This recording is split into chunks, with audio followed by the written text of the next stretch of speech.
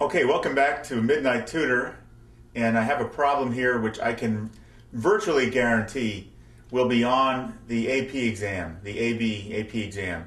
Now, it won't look exactly like this, but it'll be something very close to this, and the same kind of thought process that I'm going to be using to solve this problem you will need to have in order to solve that problem on the free response part of the test. Okay, it's a problem that has to do with velocity, acceleration, and distance. And we're given here the problem statement. Velocity is a function of time. Velocity is in meters per second. Time is in seconds. And what we're given is this graph, which shows this kind of interesting profile of how velocity varies. And then we're asked to find a bunch of different things, accelerations at certain times, distances, etc. And so we'll go through these one by one. The important thing to remember is that beyond the basics, of course, velocity is the first derivative of distance, and acceleration is the first derivative of velocity, which makes it the second derivative of distance, and then you go the other direction if you want to integrate to get from one to the other. Beyond that, you have to remember things from the context of when you're actually driving a car. So think of it, for example, from the point of view of what gear is the car going to be in? Are you in reverse? Are you in drive? Are you in park? And then what is the speedometer showing? So for example, let's go through this. We start at time 0 at v equals 0. That makes sense because we're stopped, right? The car is starting out. And then the velocity increases. Remember, anytime velocity is above the axis, you're going forward, right? You have a positive velocity. You're going forward. Anytime velocity is below the axis, you're backing up. The car is in reverse. You have a negative velocity. That says nothing about the magnitude of it, but just don't see something like this and say, uh-oh, we're backing up, because we're not. We're still going forward, just at a slower and slower speed.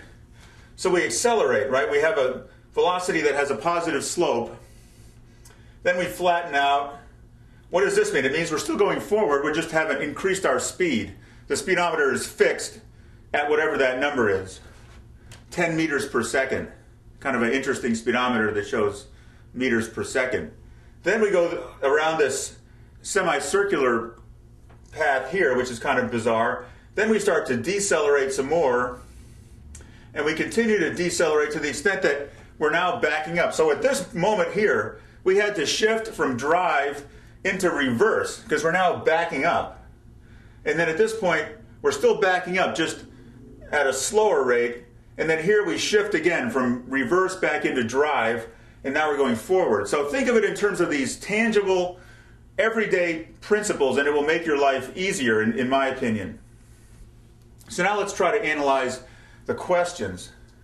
So the first one, I'm going to change the value here and say, find A at 10 seconds, which is right here. So we don't have an equation to take a derivative of. Now we could potentially try to write this as an equation, fit the equation to the line, and then take a derivative. That would be the extremely long way to do the answer. Because we know that the acceleration is the derivative of velocity with respect to time, which is the same as saying anytime you have derivative, you always should think slope. So it's the same as the slope. And here we have a line which has a constant slope. Right? And we just have to figure out what that is. Well, we've gone up 10 over the course of 15, so there's going to be 10 over 15, which is 0.67 meters per second squared, right? Because we have meters per second, 10 meters per second, divided by 15 seconds. So we get meters per second squared, which is a valid unit for acceleration. It's just the slope. No algebra required. How nice is that? Then we have A at 30. Well, interestingly enough, look what happens here at time 30. Now this profile is easy to write on an AP Calculus exam. It would be impossible, truly impossible, to drive it exactly as it's shown. You would have to do something here. You'd have to have a little curve here. Because the way it's shown here, there's a corner. At one moment, we're going 10 miles an hour, and then instantaneously the acceleration increases, it kicks out. Could you actually drive that? I don't think so. So the question is then, what is the acceleration at t equals 30? Well, does it have a slope? Not necessarily, because we have a slope on one side like this and a slope on the other side like this. So you'd have to say that the acceleration at t equals 30 is undefined.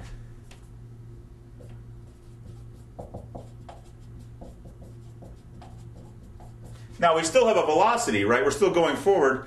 This is just an idealized profile which you could not drive. Then we have a at 40. Here's 40, right in the center of this semicircular velocity profile. And we want the slope there. What's the slope at the top? It's a horizontal line which has a slope of 0. So what does that mean? That means that at this moment we are not accelerating. Our acceleration is 0. We'd have our foot on the gas. We're still going forward. The speedometer is still showing some speed. The car's still in drive. But we're not flooring it to go faster. Okay, so hopefully that makes sense for acceleration. Now let's go into part 2, which is distance.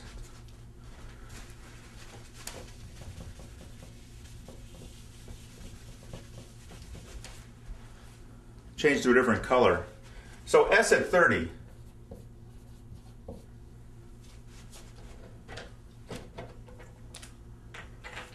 Well, here's 30 seconds. And so how do we get from velocity to distance? We have to integrate, right? Distance is the integral of velocity, dt. And so the integral in this case is going to be, at s, it's going to be the integral from 0 to 30 of velocity. And that's the same as saying the area under the curve, right?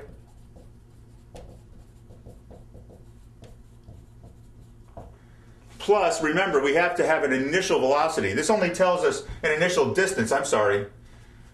This only tells us the speed that we're going. It doesn't tell us where we started on the road or on the map relative to the point we designed as 0.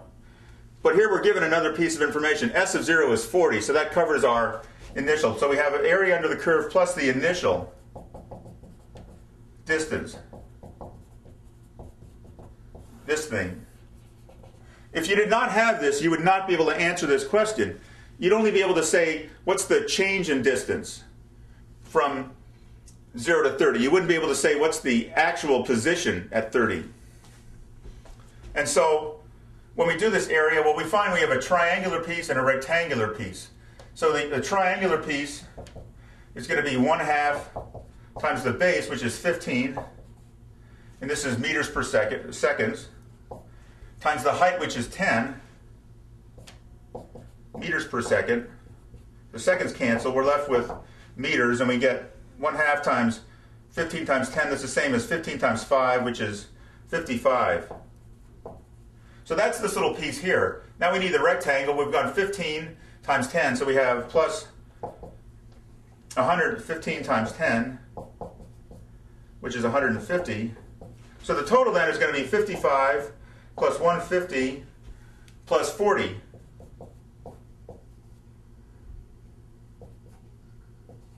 (245 meters). So that's S at 30. Now let's look at S at 75. Well, we can use what we've already done for 30 in order to get out to 75 because it's cumulative. So I'm just going to erase this for the sake of space, and then we'll continue at 30.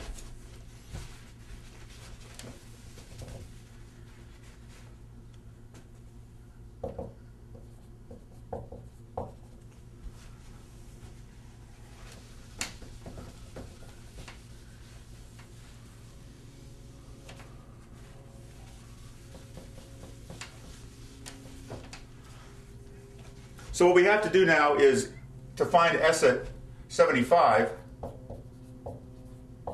We have to integrate all this other area under the curve. We've got some negative area too, which is going to cause our distance value to be less, right? And that makes sense. When we're backing up, we're in reverse, then we're losing forward distance at that time. So we could try to figure out this circle here, and write an equation for it, and then try to integrate that. If you try that, you will never finish the test. You will never pass go. You will never collect $200. The thing you want to do in this case is just continue to use these geometric shapes and calculate the integral as the area, which is pretty easy. So what's the area of this piece here? Well, it's a rectangle and half a circle. So that's going to be, the rectangle is 20 times 10. And then we also have the circle. So we have 1/2 pi, and what's the radius is 10 squared. And that's going to give us 200 plus 50 pi meters, right? So that's that piece. Then we have this little triangle here. From 50 to 60 is 10. So we have plus 1/2 times 10 times 10, which is 50. So that's that piece. Then we have this triangle. We have 60 to 75, which is 15, and we're down to 20, plus 1/2 times 15 times 20. Oops, that should be a minus, right? Because it's a negative value, we're going to lose area there. So that's going to be minus, so 10 times 15 is 150. And then we have from 75 to 80, this is a 20, so we have then also minus 1/2 times 10 times 20, which is going to be minus 100 meters. And then this last piece from 80 to 90 is 10, and we're up to 10. So then we have plus 1/2 times 10 times 10, which is 50. So the net result then is going to be 245, which is our point at 30, plus 200, so 445 plus 50 pi. Let's try to keep track of this. So we have 200, 245, 200, 50, plus 50. Then we have minus 100, minus 150, and then we have plus 50 pi, which we'll just leave it the way it is. So what's this total here? 445, 545, minus 100 is 445, minus 150 would be 345, minus 50, 295. Is that right? Let's look at this for a second. 445, 545, 445, minus 10 would be 345. 545, 445, minus 100 would be 345, minus 50 would be 295 meters, right? So that's our answer for SS75. Okay, hopefully this is making sense. Think of it always in terms of, are you going forward or back? And then if you get a graph like this, use area. Don't try to figure out equations and then apply algebra or calculus to the equations. Okay, now we're on to part 3. What's the maximum forward distance traveled?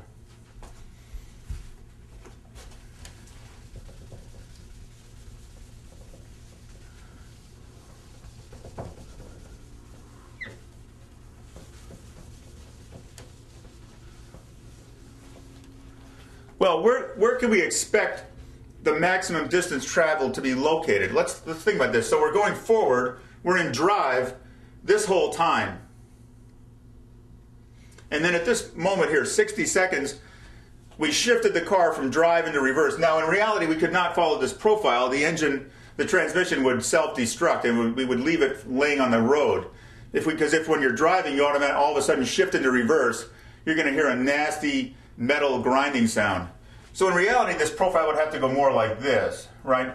But this is an idealized mathematical example. We'll just use it as is. So this whole time we're in drive until we get to 60 when we shift it into reverse, because now we're going backwards. So now look at the magnitude of this triangular piece here relative to this little piece here. Do you think that when we shift back into drive, we're gonna make up for all this time we spent driving in reverse? I doubt it. So this point here is going to be the point at which we have maximum distance. And so what is that? Well, we decided that up to this point,